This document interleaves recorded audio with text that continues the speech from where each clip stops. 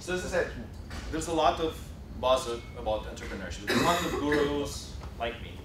There's a lot of people talking about it. Some of them know what they're talking about, some of them don't. There's a lot of people who talk about entrepreneurship and have never created a business in their life. And everybody in your journey will advise. Everybody will come to you and say, oh, you know, you're doing this. Listen, this is what you should do. And even here, you're going to talk with mentors, you're going to talk with trainers, and everybody will tell you a different thing. And this is normal. That's the hard part of being an entrepreneur. Nobody has the answers. That's why you're doing this. But at the same time, I don't think there's like a lot of understanding about the topic. Mostly when entrepreneurship started, everybody was coming from the area of big businesses. So, you know, probably how many of you are familiar with lean startup? Okay, very few.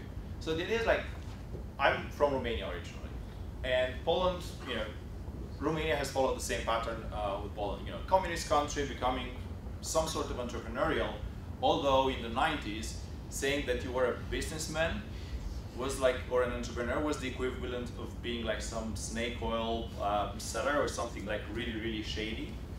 And the culture of entrepreneurship actually started by, okay, oh, there's this guy, you know, with this corporation that does well, so we have to start a business. So what do we do first? We register a legal entity, we buy office space with our parents' money, we hire some people, and then, you know, we just, I don't know, what we do to become successful. And this model has changed. And I think that Steve Black and Eric Ries with lean startup methodology have done a great job by explaining that a startup is not a big company, you know, at a small scale. It's just like a totally different model. It's not even a legal entity for probably 1 year, or it depends. It's a group of people who have a lot of assumptions, a group of people who have to deal with uncertainty, and their first job is to discover if they're right or wrong about what they're thinking. You know, whether it's like, you know, that satellites will do this, or that drones will save people or other stuff.